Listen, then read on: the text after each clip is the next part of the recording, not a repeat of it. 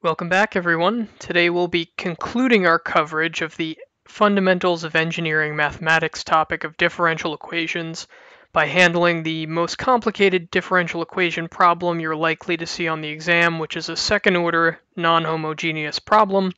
As always, we'll use our 5 steps for solving our differential equations, just like we did in the homogeneous first and second-order videos. If you need a refresher on that, feel free to go check those out. So the problem we're going to be looking at is shown here, and the first thing we want to do is categorize it. All right, so we see that our highest order derivative is there, so it's a second order. All of our derivatives are taken with respect to a single variable, x, so this is an ordinary differential equation. Our derivatives are not raised to a power, they're not embedded in another function, they're not inside of a trig function, so this is a linear differential equation.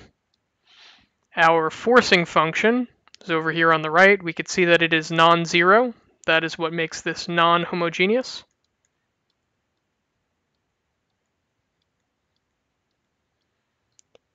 And our coefficients in front of our y value and all of its derivatives, these are all scalars, so we have constant coefficients. And we can see that the problem also gives us some initial conditions.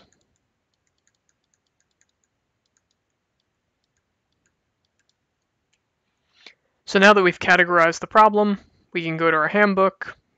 This is the excerpt from our handbook. We can follow that categorization, and it guides us through how to solve this problem. So first thing we want to do is format our equation the way the handbook recommends. So the first thing to notice is that there is no variable in front of our highest order derivative, so we have to get rid of this 2 in our equation. We can do that by dividing everything by 2. And I'm going to replace these d squared y's and dy's with just primes, so y double prime and y prime. So what we'll end up with is y double prime plus 4 over 2, which is 2y prime, plus 2 over 2, which is just y, equals 5 over 2.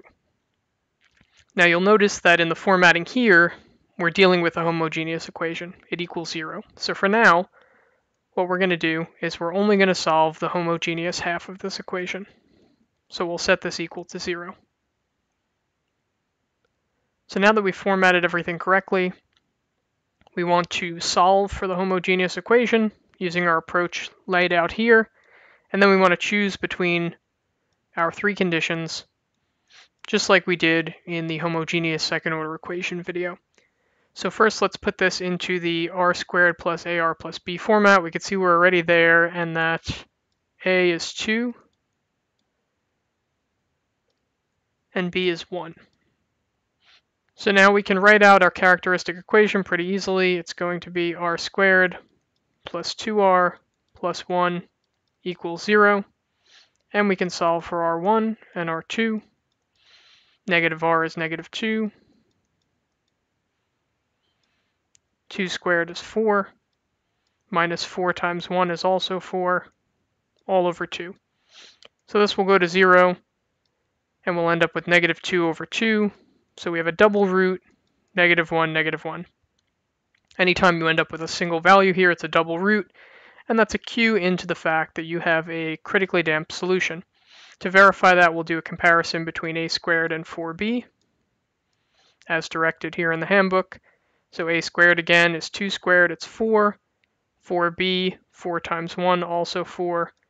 These are equal, and we can see that that follows our critically damped rule here. So our homogeneous solution then, if it's critically damped, will be of the form y equals c1, some constant, plus c2, another constant, times x, times e raised to the root, which is negative 1, times x. And this, again, is just our homogeneous solution. So if asked for a homogeneous solution, this would be the answer. To find our particular solution, we need to take into account the forcing function that was non-zero from the original equation. So here we have our homogeneous solution up top, and below it we have our original equation with our original forcing function. You can see it's 5 over 2 now because remember we had to divide everything by the 2 that was in front of the highest order. So to solve for the particular equation, what you need to do is you need to assume that y is of the form of your equation. And you could use this chart. This is from the reference handbook. And you have this little short chart here. And it tells you that if f of x is of the form a, where a is just some constant value, then the particular solution, y sub p, is of form b. And if it's e to some power, you get that. And if it's a trig function, you would get that. So it does a kind of comparison between the original function, which is just that forcing function here, and your particular solution. So we could see that we're dealing with the first case because we just have a number. There's no exponential function, there's no trig functions in the forcing function. It's just a number, and its solution is going to just be a number. So we can say y is just some value. We'll call it b, because that's what they call it. And if y is some value b, and b is just a scalar number, then the derivative of a number is going to be 0, and the derivative of that is going to also be 0. So now we can take these values and we can plug them into our original equation. Y double prime plus 2y prime plus y equals 5 over 2. If y double prime is 0, we have 0. If y prime is 0, we end up with 0 there. And y we said was some value b. And all of that equals 5 over 2. And therefore we get b, which is our particular solution, equals 5 over 2. Therefore, our total solution, we said, was the sum of our homogeneous and particular solutions. So it's our homogeneous solution plus our particular solution, 5 over 2. So this is the full solution to this equation. Now this is a pretty simple case because our value is a scalar here, and we don't have any terms in front of our lowest order derivative. If we had a term there, we would have to divide out. If we had a more complicated function for our forcing function, like say an exponential, we would have to use that as well. So then our last step now that we have our total solution, is to use our initial conditions to solve for C1 and C2. So to do that, we're going to start with our first set of conditions, which say that when x equals 0, y equals 1. So let's plug in a 0 for x in this equation.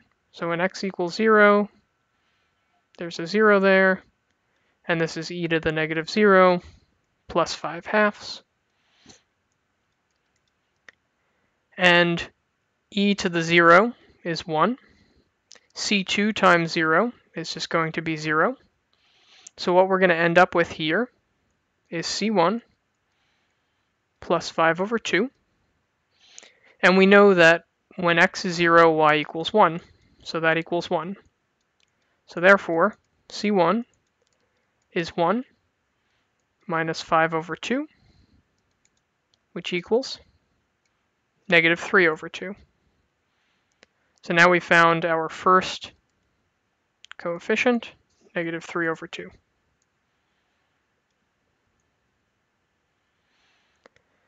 Now our second value is a little bit more complicated. We have to make use of the derivative condition. So we're going to make use of y prime and x. So when x equals 0, the derivative of y is also 0. So to use this, we're now going to have to take the derivative of our y function. So first thing I'm going to do is I'm going to distribute out that exponential just to make it a little bit easier on us. So we'll have c1 e to the negative x plus c2 x e to the negative x plus 5 halves. And we can see we're going to have to use the product rule for this term here. So if we take the derivative of e to the x is just the derivative of x e to the x. So we're going to end up with negative c1 e to the negative x. Then we'll have to do our product rule for this side. So the derivative of the first, which is c2, times the second, plus the derivative of the second, so negative e to the negative x times the first. And then the derivative of 5/2 is just 0.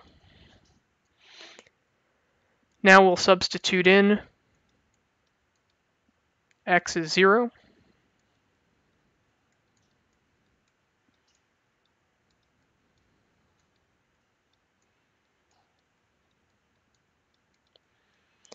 So this entire term will go to 0. This will go to 1. This will go to 1. And we'll end up with y prime is negative c1 plus c2. And all of that equals 0. Remember, we know what c1 is. It's negative 3/2. So c1 times negative 1 will be 3/2 plus c2 equals 0. And therefore, c2 is negative 3/2. So now if we were to write out our full equation, we would just substitute in here, negative 3/2 and negative 3/2. So just to review, we followed the same steps we've followed with all of our differential equations. We first categorize the differential equation. We then go to our handbook for that categorization. We format it according to the handbook, determine the homogeneous solution. And then the part that's a little different this time, we use the table in the handbook to find the format of the particular solution. We solve for that format. And then if we have initial conditions, we use the full function and or its derivatives with the initial conditions to solve for our coefficients, c1 and c2. Enjoying these videos? Follow the links in the description below to find out how you could reach out for personal tutoring. Like and subscribe to get notified when new videos drop, and comment with suggestions for future topics.